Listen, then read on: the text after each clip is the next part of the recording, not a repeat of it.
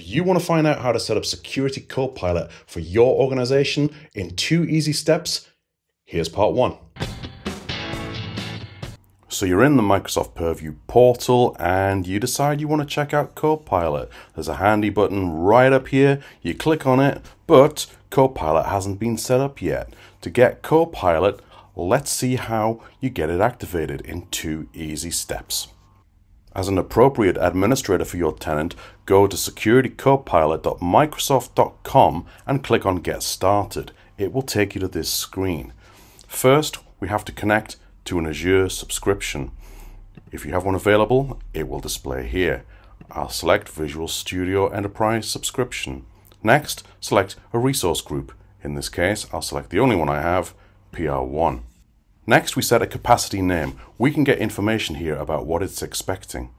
This name will be displayed in the Security Copilot portal and Azure portal. Make sure it's unique and identifiable. Changing names can be difficult. I'll put in Security Copilot Capacity. Next, we need to set the prompt evaluation location. If we hit the I on here, this selection will affect where your prompts are evaluated and how your usage is priced. So this is an important selection. As UK is where I am, I'm going to select that option. Note this checkbox for if this location has too much traffic. Allow Copilot to evaluate prompts anywhere in the world. This is recommended for optimal performance, but do remember on the prompt evaluation location that the selection you make will affect where your prompts are evaluated and how your usage is priced. So be very careful if you choose to select that option. I'm not going to do so. The capacity region is automatically set to UK South and I cannot change that. In information, it says to select the region, but I have no drop down. Next, we need to select the number of units.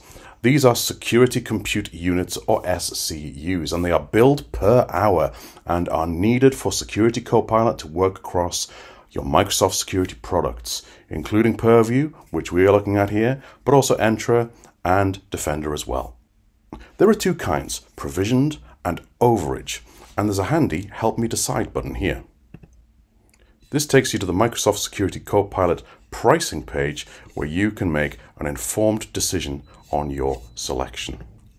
I'm only going to select 1 unit here, and the first decision I need to make is use overage units when needed, and these are priced at $6 per unit.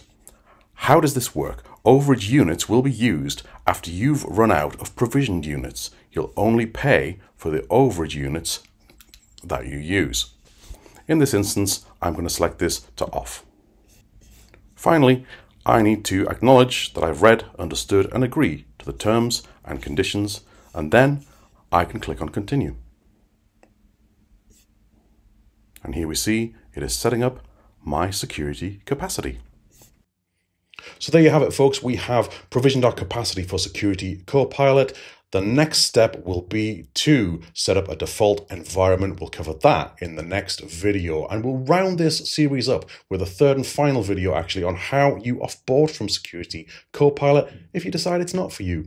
Thank you so much for watching. Please do give me a thumbs up if you've enjoyed the video and found it useful. I'll be back with another video for you very, very soon. In the meantime, you stay safe, travel well, and take care. Bye for now.